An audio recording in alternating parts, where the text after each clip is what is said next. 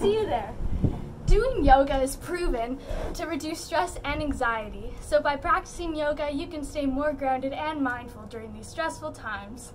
Hi Brentwood, I have a strategy which is really going to help you if you're ever in mental distress. What you're going to do is you're going to activate your 5 senses. I like to smell something nice, taste something delicious, listen to some music, look at something which makes you happy, and touch something soft. I really hope you can utilize this strategy when you're in mental distress. What helps you stay centered and grounded during stressful times is making sure I take the time to get offline and spend time with my younger siblings. Klaus, the cheapest mouse in Paris.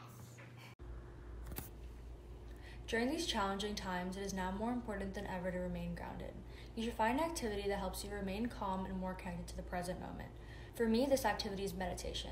Meditation helps you be more creative and reduce stress levels. I know it may seem hard to sit in silence for a couple of minutes and remain still, but if I can do it, anyone can.